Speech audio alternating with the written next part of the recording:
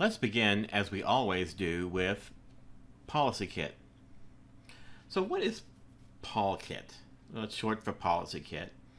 And it's a package for privilege escalation of the good kind. Good, well, normally, mostly good kind. That is, when you want to do something, and you want to do that something as another user, let's say as root, this is a tool that lets you enter a password and then do that thing as another user. The most common use case is elevating the super user to do something. So if you're familiar with typing su to sudo and do something as root, you may find it much more attractive to type a lot more characters to do that. So instead of typing a su, you can type all of this. The advantage is you get a beautiful graphical authentication dialog if you have graphics. If you don't, you get a prompt for the password, etc. So why do we have this? Why is su not enough? Well, not everybody can sudo. And this uses a nice way of managing all of the different privileges for all the different stuff. And so, for example, here, I want to cat the contents of Etsy Shadow. That's the shadow password file. And normally, you don't want people to see the shadow password file because it might contain weak passwords, and someone could get the encrypted passwords and crack them, and that would be bad. But and so you block that off. But I might be able to use PolicyKit to escalate to root and then cat that out. Nothing wrong so far. In order to accomplish its mission, PolicyKit has to change your user ID, change your effective user ID. Your real user ID is whatever it is. Let's say your user ID is 250. It's going to remain 250.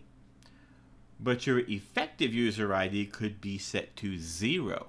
What is 0? Well, that's the user ID for root, and that lets you do all kinds of stuff. To make all this work, pkexec is what is known as a setuid executable. Setuid means that a special bit is set on the file, which you can't set, all on your lonesome because the file isn't owned by you, it's owned by root. And what that says is when someone runs this file, and the little S over here, see the little S there?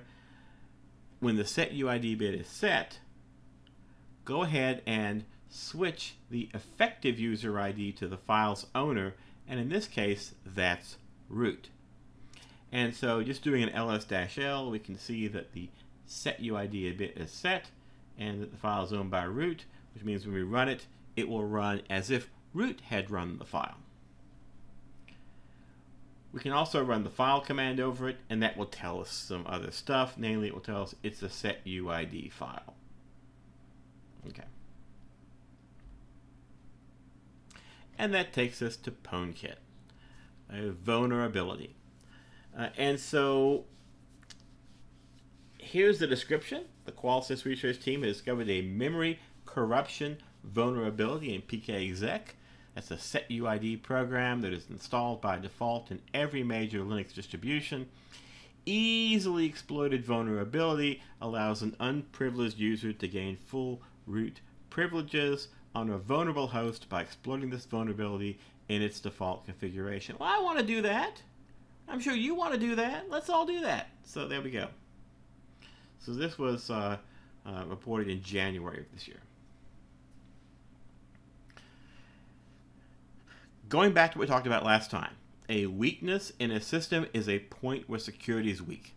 It could be poorly designed, it might be poorly executed, it might be fragile, and by fragile I mean maybe it depends on external circumstances, and those might not be true. A vulnerability is a weakness that can be exploited by a threat actor, that's an attacker, fancy name for an attacker, to cross privilege boundaries within a system. What's a privilege boundary? Well, you could think of your system as consisting of lots of little subsystems. And some of them trust each other, and some of them don't trust each other. And crossing one of those don't necessarily trust boundaries, that crosses the trust boundary within the system. For example, if you can get from an ordinary user running ls to suddenly being the super user running the kernel, you have crossed a very important privilege boundary within the system, and should send me an email with your exploit. An exploit is a specific combination of techniques or tools that when you combine them with the weakness, that will allow a threat actor to cross the privilege boundary within the system. It actually does the work of breaking the security. And remember, vulnerabilities and exploits require each other, right? It's not a vulnerability until there's an exploit, and you don't have an exploit unless there's a weakness there that you can exploit, and that becomes a vulnerability. And I didn't mention computers in any of this, right? I didn't mention computers. A weakness might be that you have a wooden frame door, and the vulnerability is that when I kick it, the wood breaks, and so the exploit is kicking it. Typically, you want to kick right next to where the doorknob is, and that will, if you think about the door frame, it's a fairly thick piece of wood, but where you have cut into it to let the latch go in, the wood on either side of that is much thinner, maybe the width of your finger. And so a good solid kick doesn't have to break the entire door frame, you just have to break that one part of it, and then you can walk on in. I am not encouraging you to kick doors in.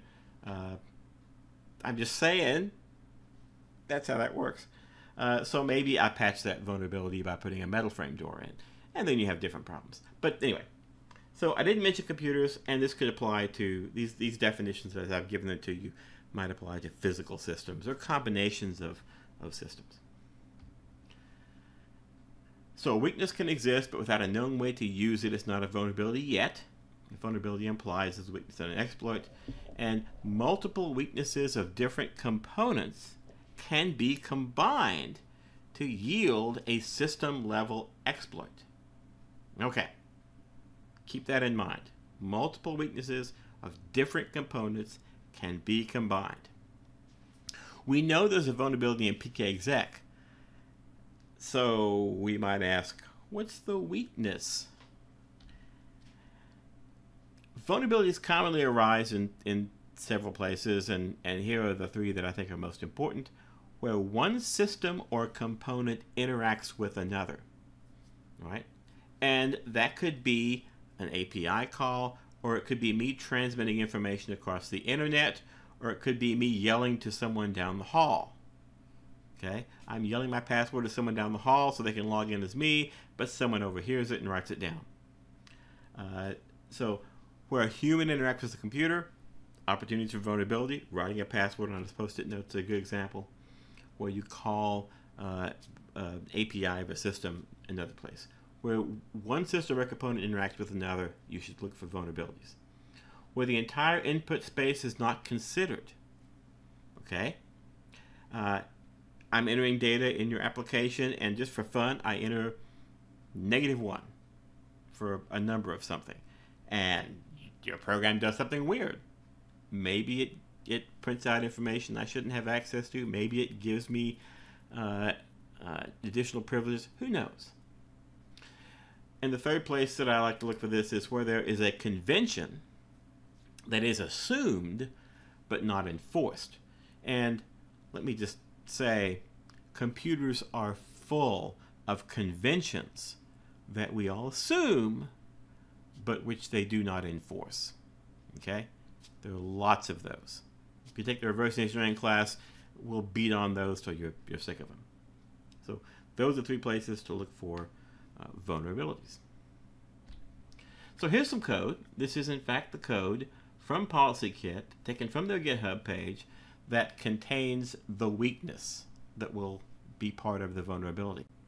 Can you spot the weakness? And so I've dropped a bunch of lines of code. I've just sort of got the highlights. Here, you can go look at the code itself. I've linked to it there. It's been there since this was first written, 12 years ago. So it's been in there for a while. And what is the weakness? So we look at it and we see that we walk over the command line arguments. We look for help.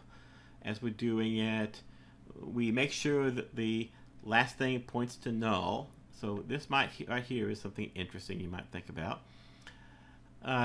The command, people don't tend to think about the command line arguments that much. This is the number of them, and it includes the first one, which is by convention the name of the program that's executing.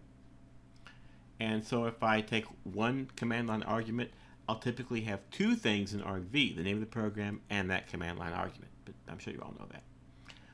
What you may not know is that the argument list is actually terminated by a null. So let's say I take one command line argument. I look at argv0, that's the name of the program. argv1, that's my argument. And argv2 will be null. So if I don't have argc for some reason or I can't trust it, I can always walk over this and look for null. And sometimes that's the right thing to do. So I make sure that I have a null at the end, which, you know, that's an assertion I can check. I then duplicate the path for argvn, which is the one that the last one on here. If the path is null, well, I go do some stuff. Otherwise, I see if it's an absolute path, if it begins with a slash. That's an absolute path on a Linux system. If it doesn't, I look for it in my search path. And I get rid of path, and I set argvn and path equal to this string down here. And so now it's set to be wherever I found it. We're good. We plow on through it. And some of you might be concerned about this. This is not a problem. This thing is going to allocate a string for me, so allocation is taken care of, and so all that's good. Where is the vulnerability? The vulnerability is up here. It's right in here. Suppose argc is 0. But wait. argc would never be 0. It's always going to be at least 1, because argv0 is going to be the name of the program, and so therefore argc will be 1, because there's one thing in argv. But what if there's not one thing in argv? What if argc is literally 0? In that case, I'm going to set n equal to 1. I'm going to check for it being less than argc, which it's not, right? 1 is not less than 0, so this fails, and I immediately terminate the loop. I don't do any of this, right? Only thing this does is set n equal to 1. And so now I come down here and I check to see if argv of 1 is null. And it's null, that's good. And then I start doing stuff with argv of n. This is argv of 0 is null, which it will be, right? The 0th thing will be null because there's nothing in argv. But this would never happen, right? Because it always has to have the program name in it. Doesn't it? I mean, how did the program name get there? We might assume the operating system puts it there, right? The operating system invokes the program. So it must be the thing that puts the program name in there. Only it's not. Not directly. The process that starts this puts that in there. And maybe it doesn't have to. So here's an example. Here's some code. Here's my main. I don't care. I just put void in here. And then what I do is I create my argument array, and it has one entry, and that entry is null. So this is a properly null terminated argument array consisting of 0 arguments. And then I do exec v. What is exec v?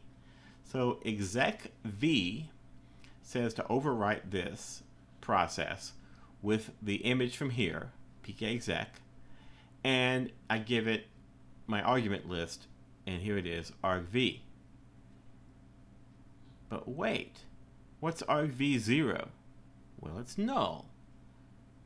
Now when I invoke this, the system is going to count the things in argv, and it turns out it's going to count 0, because the first thing is null, and it's going to then invoke pkexec with an empty argument list, and argc is going to be 0. Nothing enforces the first argument having to be the command line. That's a convention that I am perfectly willing to ignore. So it's in fact easy. It's very easy. So sometimes people ask, why isn't there a fork? Well, I don't want a fork. You fork when you want to keep your process running and have a subordinate process do something. I don't want that. I'm going to and exec just overwrites this with the thing I load. So I don't need the fork. Okay. There you go. So what, you say? So what? Fine, I'm willing to believe that you can get me here with argc equal to 0. Who cares? What is it? And I see that the loop doesn't run, and n is set to 1, but what does it matter? Well, look down here. I do g underscore stirdup. That's from the GNU library that it's using. It's string duplication. And I stirdup argv of n. Now, wait a minute. That's argv1. But there isn't an argv1, right? argv0 was null. The heck is argv1? Anyway, I duplicate that and stick it in path. What the heck is that? Is this just a buffer overflow? Well, yeah, it is. But what's actually there? Does what's there matter? To figure that out, let's talk a little bit about the process stack. So I've represented the process stack over here on the right-hand side as a collection of the stuff that's on the process stack. So over here is the top of memory, whatever that means to you, the highest address of your virtual address space. Not the real memory. Real memory is not a real thing. Virtual memory, that's where you actually have memory. So top of memory, there's some stuff here. But let's go down here to the stack pointer and talk about what's on the stack, working from the top of the stack, which is paradoxically at the bottom of the figure, down through the stack, by which I of course mean up through my list. It's weird, I know, but it's conventional to put the top of memory up here, put high addresses up here, put low addresses down here. We just think of stacks in the wrong way. So the first thing at the top of the stack is the argument count, argc, and that's a D word. It's probably stored as a Q word, probably stored as 8 bytes, but it would really just use the 4 bytes of an int as argc. That's our argument count. What's below it? Well, argv0 would be below it, and that's a pointer, so that would be 8 bytes, pointing to a string somewhere. Where are the actual bytes of that string? Turns out they're probably up here.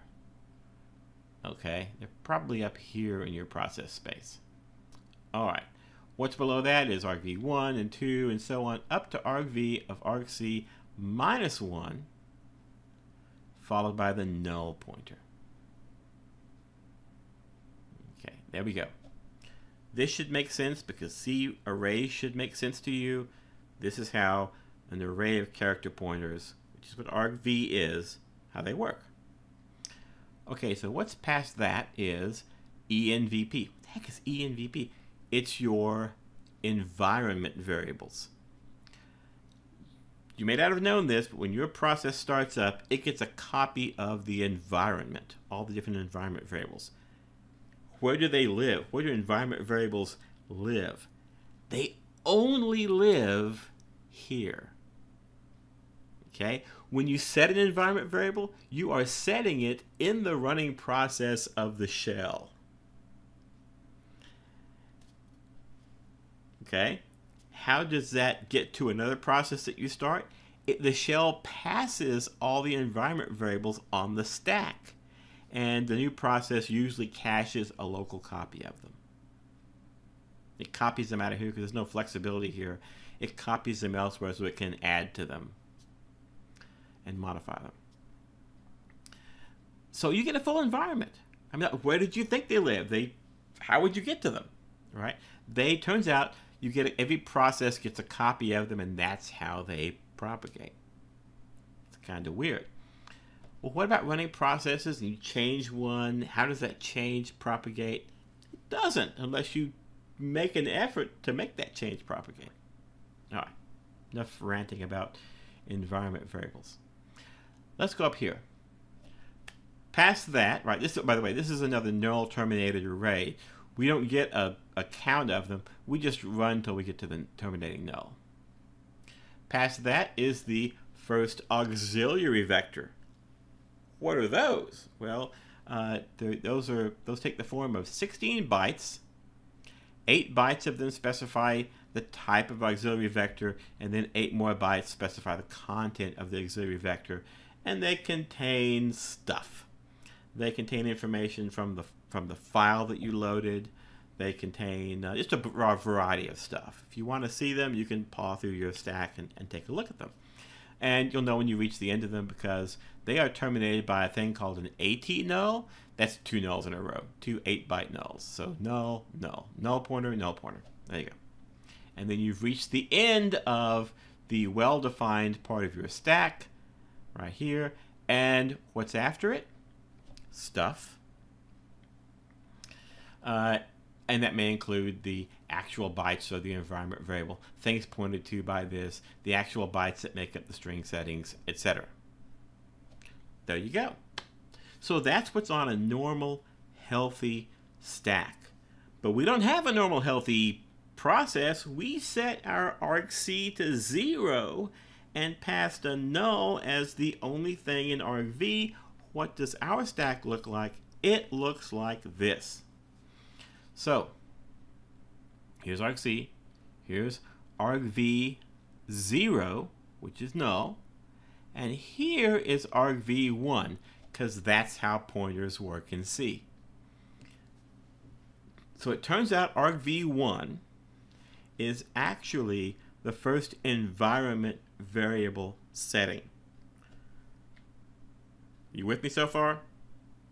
Okay. If you start a process, you can control the process's environment variables. And pkexec, which is the thing that starts privileged processes, it can do that. Because it's set UID, it will check your environment and it'll throw away certain environment variables that might be exploitable. And there are some, right? Maybe I want to do something perverse with the path so that a process I'm running finds the wrong executables and runs my malicious executables instead of the right ones. Or maybe I change the library load path. There's a couple of variables that control that. So instead of linking with the standard library, you link with my library that contains malicious code and you run that. So there's lots of things I might try to do. And we don't want any of that. So pkexec and certain other things, they police that. And it turns out you can control what environment is passed when you exec a process. So, are there malicious environment variables? There are. LD preload is one of my favorite ones. If I can get an LD preload setting and point it to my malicious library, now the jig is up, right? I can replace printf or malloc or whatever I want with my own version that does whatever I want it to do, which doesn't have to have anything to do with mallocing or printing. It can erase your hard drive. Who knows what I do? So those are bad. We don't want those to be set. Okay, let's go back to our code and think about this for a minute. So what happens? So we know a little bit more about what happens now. We come in here and n gets to be 1. We check here. This is going to be null, right? argv of argc, which is 0, so argv0 will be null. Argv of 1, it's not going to be null. It's going to be the first environment variable setting, which, by the way, comes to you in the form name, an equal sign character, and then the value. So it comes to you in that string form. So that's what we're going to see. We're going to duplicate that string and put it in path, and path will not be null. Unless we fail to get memory, I guess. So it's going to be some path. And so we won't do this code because path is not null. We will go and check the beginning of it to see if the beginning of it is slash, and it probably won't be, right? Because I can't think of any environment variables whose name starts with a slash. So it's not going to be that. So we're going to then drop into here and do this code in here. We're going to try to find that string. So even though that string holds an environment variable setting, it's just a string. It's just a string. And so we can say, is there a program with this name in my path? And if there is, I will save that to S. I'll free up the path, and then I will replace that setting with a pointer to the new value. Okay. All right. So I'm just replacing that 8-byte pointer with a different 8-byte pointer that points somewhere else. Okay.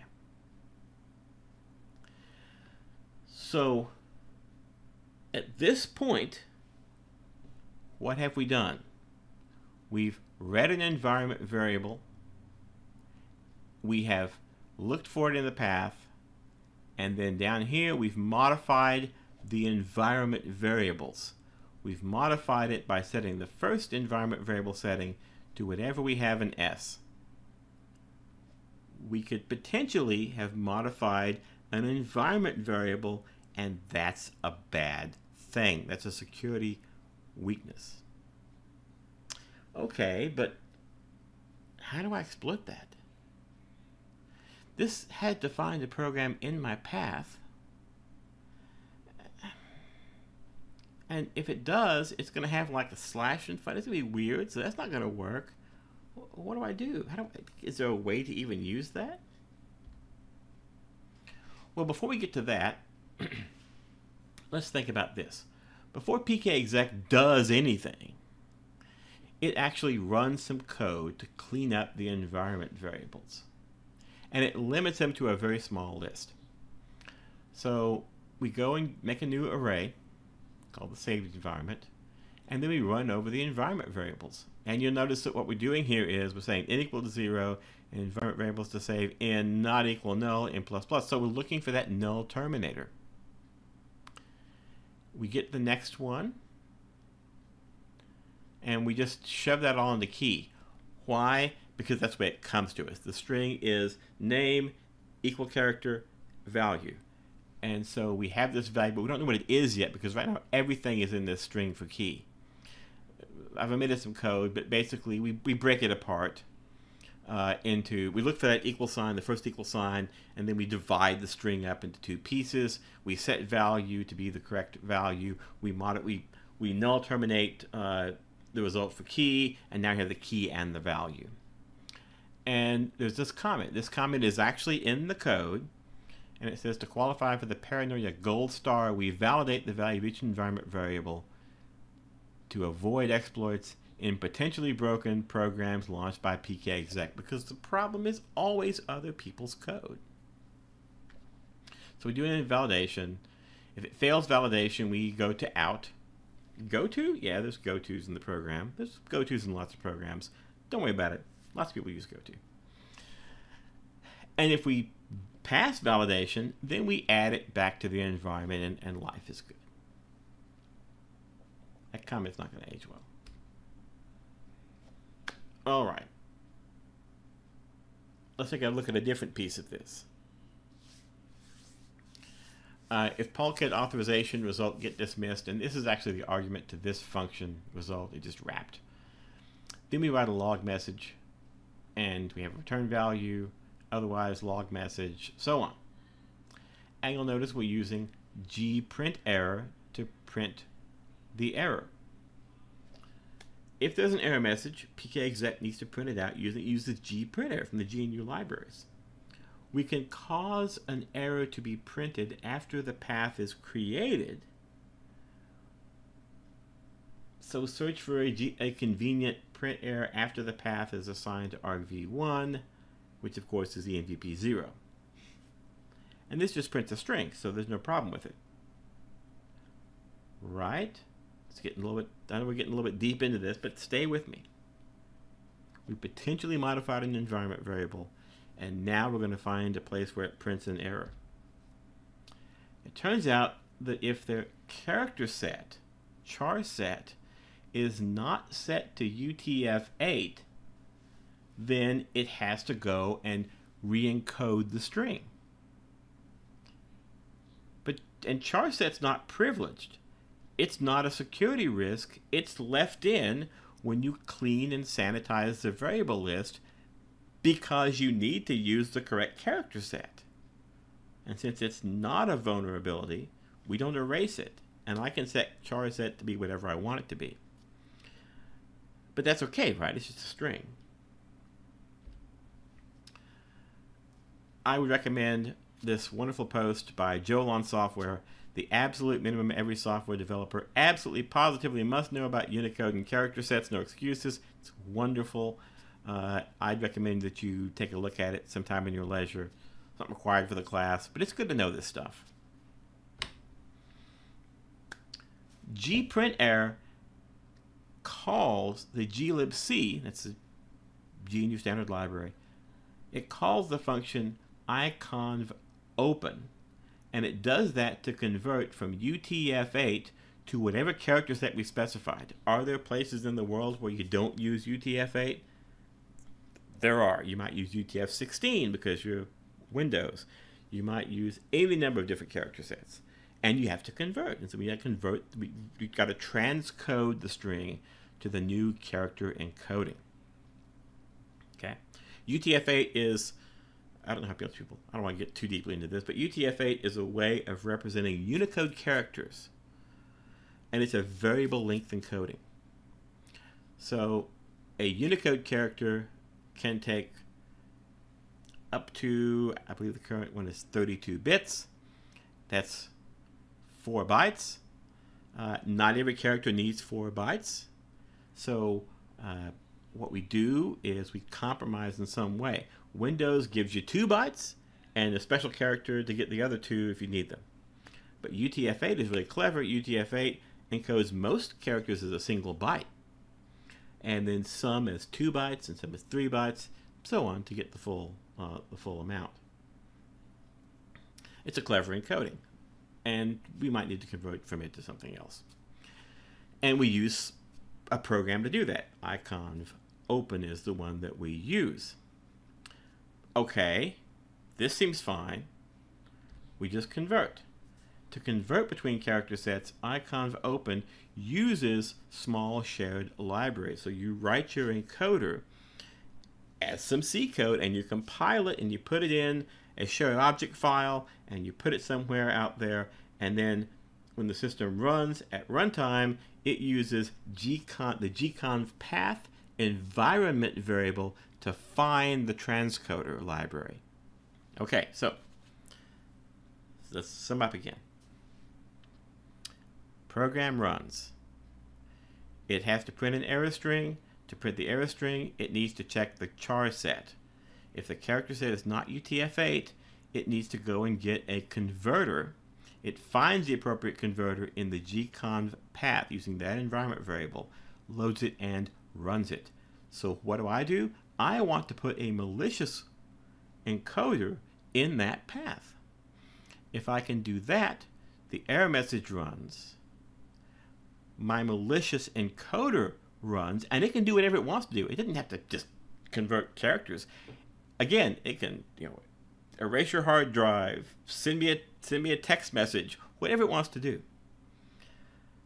Well, it turns out this is a known problem. We know gconv path is a potential weakness. And so when we run a setuid program, the dynamic linker, ld.so, that's the thing that loads and runs a chunk of code, cleans up the environment to prevent the bad things from happening. And so any potential gconv path is removed. Sorry, I say any potential. Any gconv path setting at all is removed from the environment so that you just use whatever the defaults are for your system. So it's not there. There's no environment variable for gconv path. But there could be, right? I could use my trick from earlier. If I could use my trick from earlier, where I grabbed argv1 and then made a change to it and shoved it back, if I could use that to trick the system into putting gconv path in the environment variable list, pointing to my malicious decoders, and then trigger an error, I own the system. Can I do that? Is that something I could do? Well, here's how I did it. This is, at the time I did this, there were no published exploits, so I had to puzzle this all out on my own. And I didn't do it the same way as a lot of other people did it. Some of them did it in a simpler way. So go online and take a look if you want. But this is how I did it, and it worked for me. I create a folder named gconv_path equal dot. That's a string of characters. That can be a folder name in Linux. Why can't it be? Sure, it can be. And then I add a file called friend, name doesn't matter, in that folder. So now I have a folder called gconv_path equal dot, and a file called friend in there, so the whole path is gconv_path equal dot slash friend. That's the path of the file. And then I specify a char set. And now, and you can see over here, I've got my own char set that I created, which I called Wordle, because I needed a name for it, and Wordle was the big thing at that time, so I just called it Wordle. And look at here, here's how I'm setting things up. My argv is still empty, so my argc is going to be 0, so I can exploit that weakness. And then my environment contains these settings. And notice these are actual environment variable settings because they have equals in them. This isn't, because it doesn't have to be. The notion that it's name equal value is a convention that I can ignore. And it's not terminated. And then I use exec CVE. The E means I'm passing you an environment. Again, that's how the environment gets to processes. Okay, so now I invoke pkexec. My argc is 0. The path is constructed. envp0 is equal to friend. And a search path that matches gconv_path equal dot, updating the environment as follows. So why do I say a search path is that? Look what my path is set to. So it's going to look for friend, and it's going to look for it in the path, and the path only contains this folder name. Right? This equal separates the variable name from the value, and the value happens to contain an equal. That's fine. So it's going to look for gconv_path equal dot, and it's going to look for friend inside there, and it's going to find it. And when it finds it, it's going to return this as the result. gconv_path equal dot slash friend. All right. Now I create a folder named friend, and I put a copy of the gconv modules file that you can find on your system in there. And then I create a malicious converter module, and that's it right there, and I drop it in the friend folder. A converter has to have an init and an end and a convert, and I could have put my malicious code in any of them. I put it in convert. It could have been put in init. It doesn't matter. I don't care what these things do. Again, I'm not trying to convert anything. And what my converter does is it sets argv to bash, the actual name I'm about to execute. It sets the shell and the path, and it gives me a little basic path. These are, there's a comma here, but there's no comma here, so these strings get concatenated. There's my terminating null. And then I do a set UID 0, set GID 0. This sets my effective user ID to root, my effective group ID to group 0, which is root. And then I do an exec VE with it, and there we go. So this should start the bash shell as root. And I'm allowed to do these because this process is running as root, right? But it's running with an effective user ID of root. If it starts another process, that process will have the effective ID of the real user ID, which is still my user ID. And so I explicitly set these down here. I have to do that so that the subordinate process has the root user ID. And if this works, I get a root prompt. And I just put this in this friend folder that's in my gconv path and trigger an error. That's it. That's all I have to do. It would be great if someone had known this maybe some years ago, maybe in 2013, and warned us about it. And in fact, someone had. This is a blog post that's out there in the world that got a lot of attention, where he said most C programmers should be aware that the argv argument to main is a null-terminated list of strings. The first element is the name of the program, but on Linux there's a feature that allows the list to be empty. It's not true on all operating systems. Some of them actually do enforce this, but Linux doesn't. And so there you go. And it says this is non-standard and non-portable. It should result in an e-fault. On Linux it doesn't. But we can now execute a program with this, and it turns out that might be bad.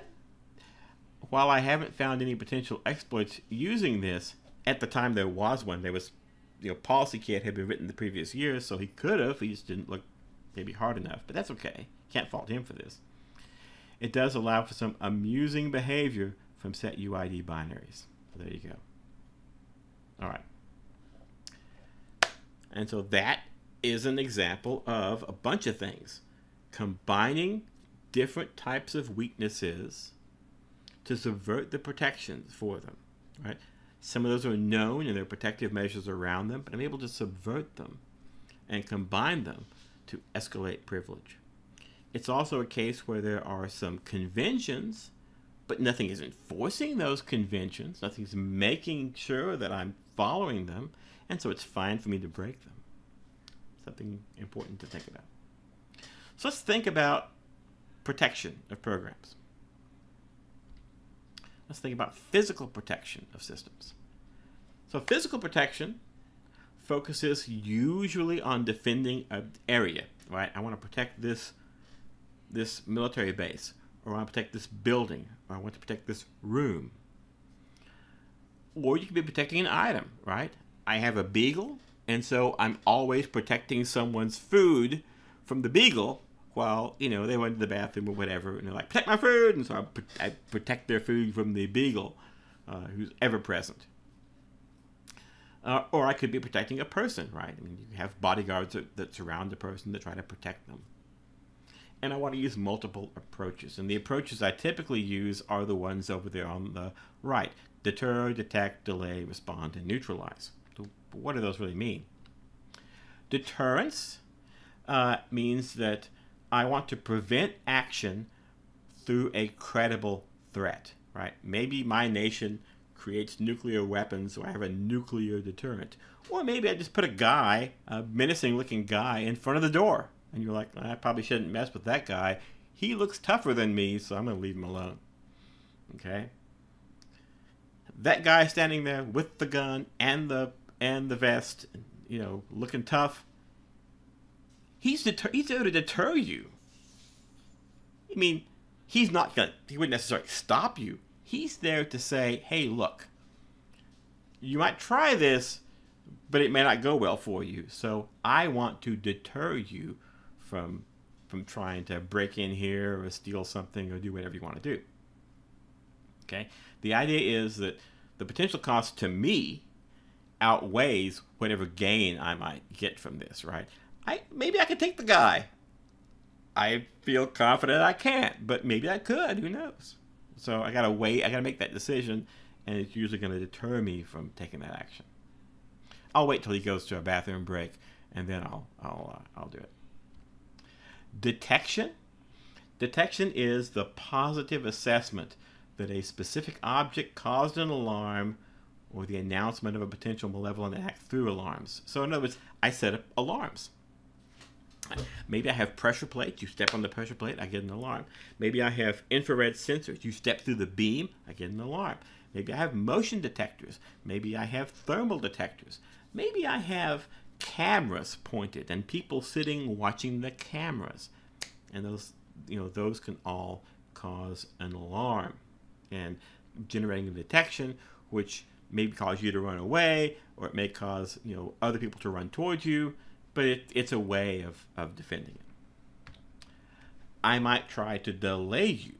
A delay tactic is some technical device or a security measure or something that slows you down to give me time to detect you and to respond. So the picture there shows a padlock. The padlock is there to delay you, right? Padlocks aren't an impenetrable, perfect security. Fences aren't. Walls aren't. Doors aren't. Locks of any kind aren't. They are there to slow you down. They are there to delay you. Okay? That padlock, probably very, very easy to open that padlock. If not, look right above the padlock. There's a nut on that little bolt that holds that whole thing on. If I've got a socket wrench, maybe I can be in faster than I can pick the lock, right? Sometimes people put locks in hilarious places where you think to themselves, why did you think that was going to prevent anything? And there you go. So it's there to slow you down. It's there to slow you down. Can I cut through the hasp of that lock? Do I have to? Can I cut through the wire of the fence? That's probably easier. All right. Response, right? What happens when the alarm goes off? The alarm goes off and you're trying to get through the gate that's padlocked, and that gives me time to get people there. Physical response to predetermined locations based on the alarm information, with the force to stop you from getting any further, right? I'm not sending one guy, I'm sending 3 guys because they can physically carry you away. Problem addressed, right? That's my response. Okay. So those are the things that I might apply to it. The final one is to neutralize the threat. This one's a little different from some of the others. The idea is I want to render you incapable of doing whatever it is you're going to do, right? And that could be, I drop you in a hole, I handcuff you and set you in the corner, or I trap you in what you see over on the right-hand side here. That's a man trap. That's a box. You have to go into the box to get in or to get out. If you've visited some high-end jewelry stores, you've had to go through these. And let's say you run in, you wave your gun around. I'm like, fine, take the stuff. You take all the stuff, you put it in a bag, and you run through the first door, and you are now locked in. And it's got bulletproof glass, and the alarms go off, and you're trapped there until the police come, and they hang out outside and wait till you get tired, and then they just take you away at their leisure. Okay? I want you to notice something about all this. Failure is anticipated. We think to ourselves, hey, this might not work. We might fail to detect you. You might not be slowed down. We have to have other systems and processes there to protect it. So nothing in here was an absolute. I didn't say this is the shield of steel that will forever prevent you from getting this, right? None of that is, right? Things either slow you down, or they respond to the threat in some way, or they try to make you not try it in the first place. And that's kind of it. We have a notion of failure built in. What do you do when each one of these systems fails in some way? So we can think about our cyber stuff. We typically think about confidentiality, integrity, availability, authentication, non-repudiation, and we might try to map these to each other. That seems like a thing we might try, and if you try it, you'll get this figure here, which I love. This figure actually comes from a publication that's cited in the end. This is their figure 1 where they try to do the mapping, and I feel like this is somehow, this is somehow less than useless. This sort of is the kind of figure that I would look at it and think, oh, they made a figure, and then I would go on and probably never think of it again, except to put it up as something to chuckle about.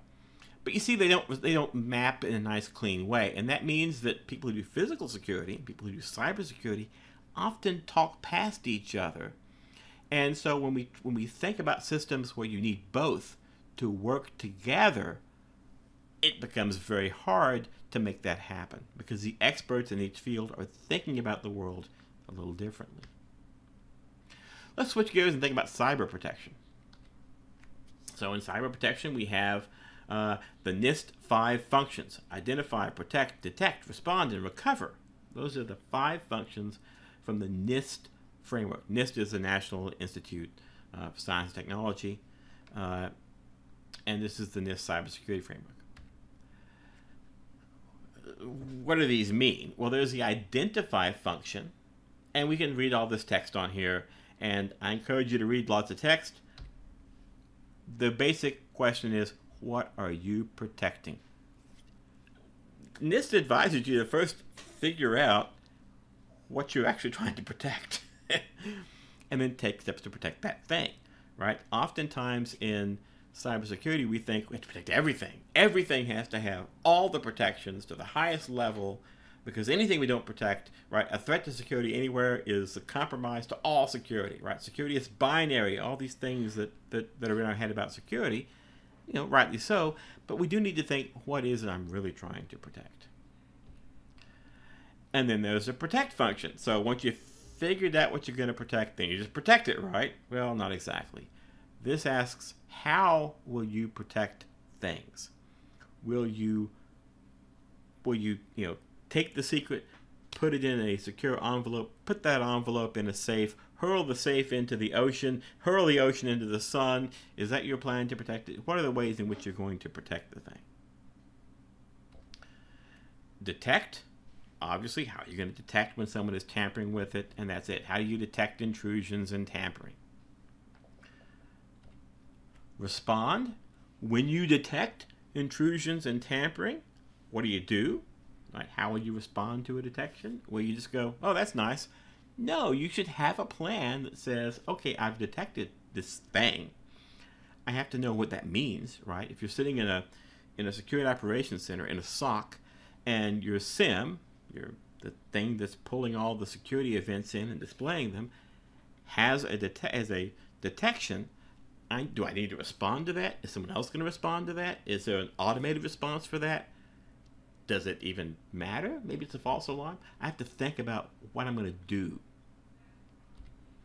And then finally, recover.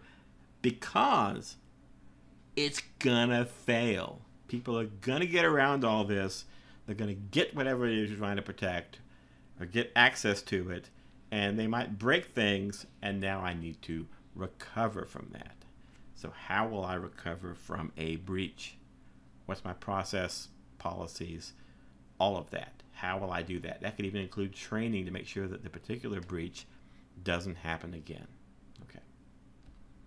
So those are the 5 functions. And so we have 2 different ways of thinking about the security of systems and how to protect them.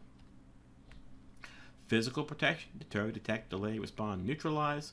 Protection is usually built inside out, right? I say, I'm going to protect this widget, and I'm going to put the widget in a safe, put the safe at the bottom of the ocean, hurl the ocean into the sun, right? I think from the inside out.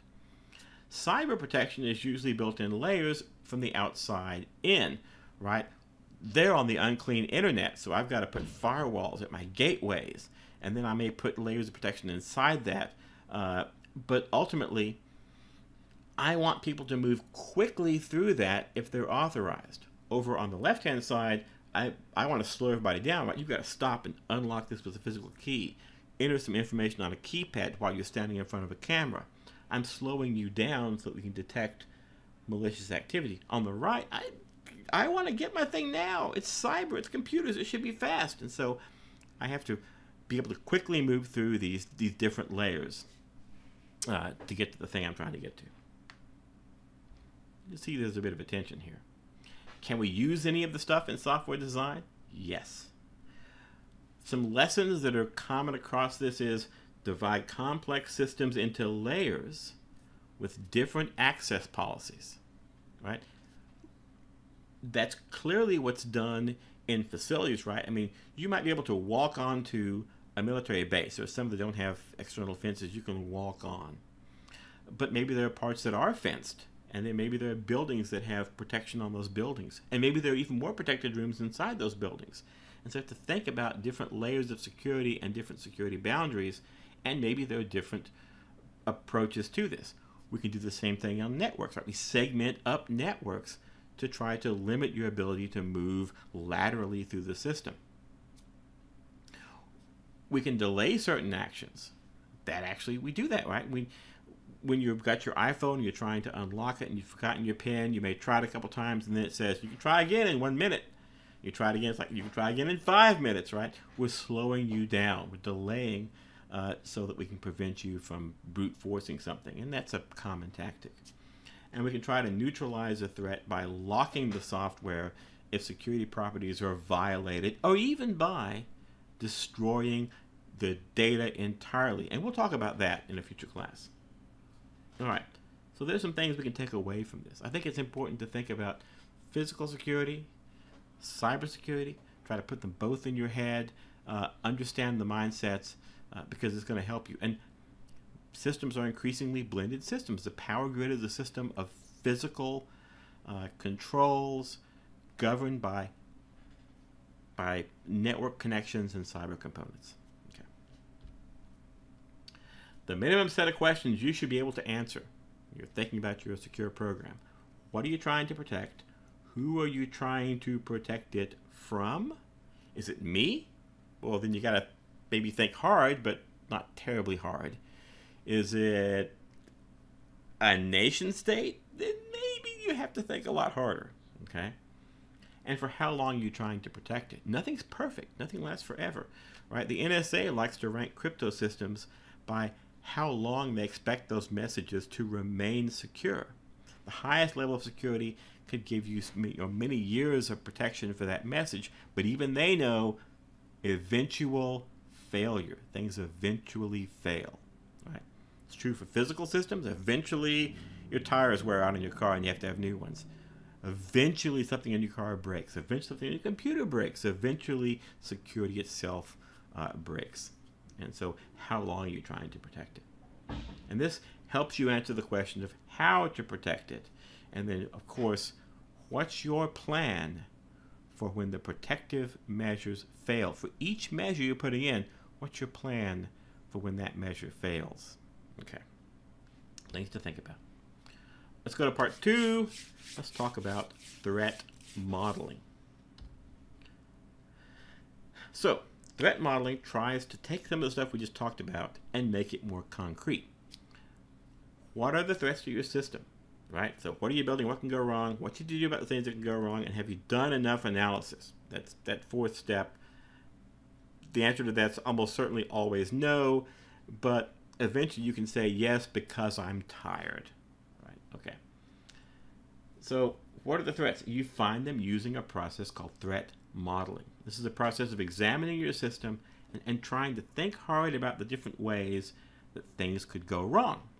And threat modeling can be ad hoc, right? You can just sit and look at it and say, I think someone could try this, or they could try that, or maybe this could happen. That's fine. It could be guided, so you could say, I'm going to look at each component, or I'm going to think about each kind of connection, or each kind of user, or each use case. It could be guided in that way. It could be a card game. We'll talk about that in a moment. Or you could use maybe a more systematic process, and we'll talk about that too. Different ways of doing threat modeling to figure out what are the threats that I need to account for when I build my system, or when I re-architect it, or whatever I'm doing. First one, what are you building? Right? Identify the components of your system and how they interoperate. Right? What's a component? Well, it could be a module of your system. It could be a piece like, I'm going to use a SQL database, or I'm going to use a NoSQL database, or I'm going to be putting stuff up in in Dropbox, and I'm using a Dropbox connector to do that, and that's a component. Figure out what the components of your system are and how they interoperate. Vulnerabilities often occur at the interfaces, and they often occur when some possible inputs are not properly handled, right? Maybe someone's putting something in a field in your web application. You need to sanitize that field. Maybe it's occurring when a convention is violated. Right? These are the 3 things I told you earlier. Think about each one of those, right? I expect a request coming in to have this shape to it, but nothing guarantees that it does. I can add stuff to a URL. I can add stuff to a post request, etc. And this tells us a bit about what we need to include in the picture. And I would recommend you draw it as a picture, right? Show me what these things are and where the information flows are. Identify significant components with boxes. connect the boxes with arrows wherever there's an interface, and label the arrows with the data or the information or the control that flows along that line. This is computer science, because computer science is the study of boxes and arrows, and so that's what we're going to do. That's how we're going to do the analysis. And this is also a kind of requirements analysis. It requires that you think about the system you're trying to build, which is good. Try to consider different stuff that can go wrong with each part of the diagram. What if someone sends bad data, or data's lost, or something fails, or you run out of memory, or something misbehaves? And you could go on with this kind of thinking forever. But there are different ways to prompt you to think about this. And one of them is a card game. And there is, in fact, a threat modeling card game. Some of the cards are shown over on the right there. And it gives you a game to play. And it gives you a way to think about the different threats to your system. So you can see denial of service and spoofing and repudiation up there. It's a common weaknesses in systems. You can download it for free, and there are games that run all the time that you can just hop into and join if you're curious about this. Okay. So now we've thought about the things that can go wrong. We drew a picture. We looked at the picture. We figured out what was on there. What do we do about the things that can go wrong? So for everything we figured out that might be wrong, we have to think about how we're going to handle it.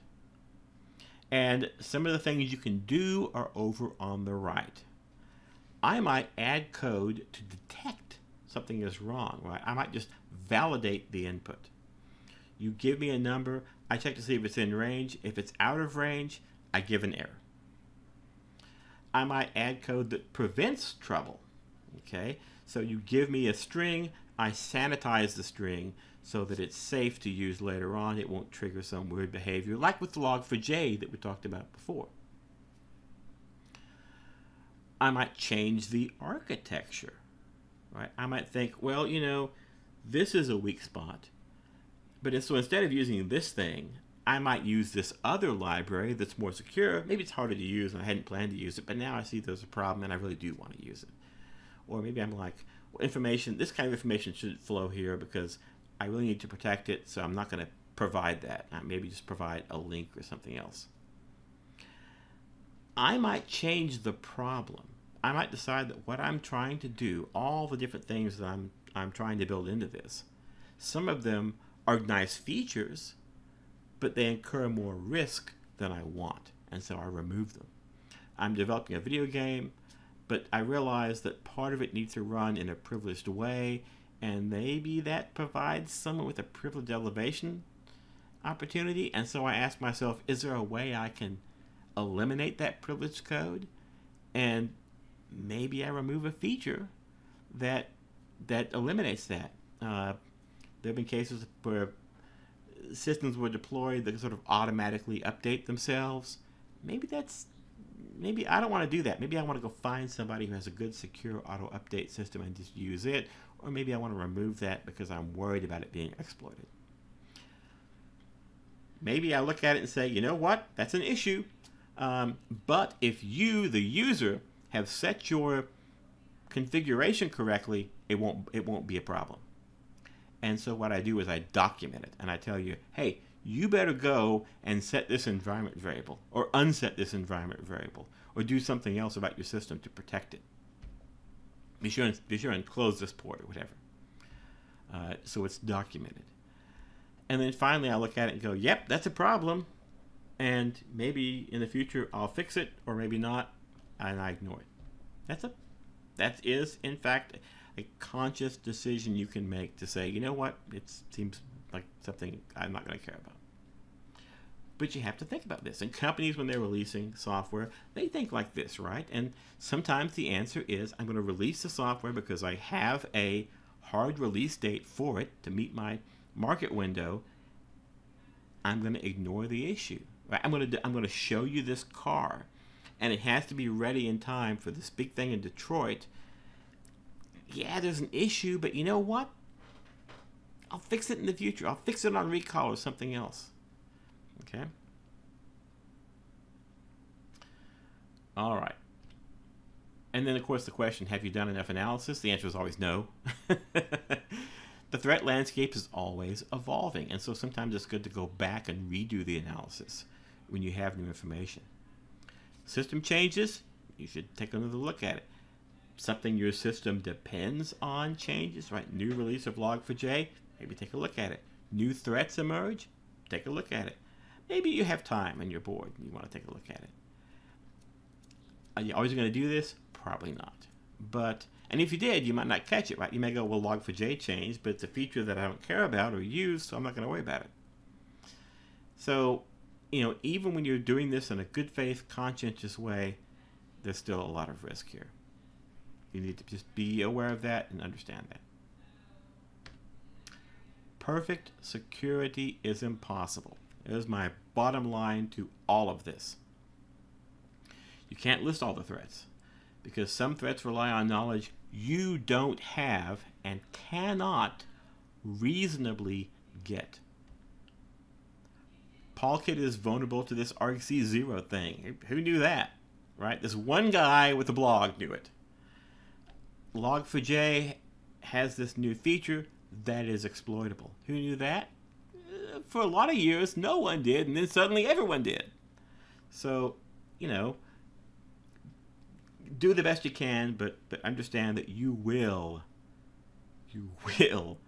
fail. Okay. There's homework that's due on the 6th. I want you to go over to GitHub or GitLab or whatever other open source site you want. I want you to find a project, and I want you to build a diagram of some part of, maybe all, of the project. So identify the major components. This has a database, a web server, all these other things. Identify the components. Maybe it's just a collection of libraries. Okay, that's fine. Maybe it's a bunch of objects. Don't care. Identify the components and build a diagram, like we talked about earlier. Go back to the slide on the diagram, and it'll tell you what needs to be in it. Using that diagram, identify some potential threats. Try to find at least 3. Think maliciously. Okay, I want you to think like an attacker. We'll talk more about how to do that later, but just get it. It's like, I'm gonna break this thing, or I'm gonna break the security of it. Try to think of ways you can do it. They can be things that cause the program to generate bad output, or they could just break it so it just doesn't work. That's achieving something too, right? Submit the diagram and the threats you found. There's more information on the assignment side. There you go.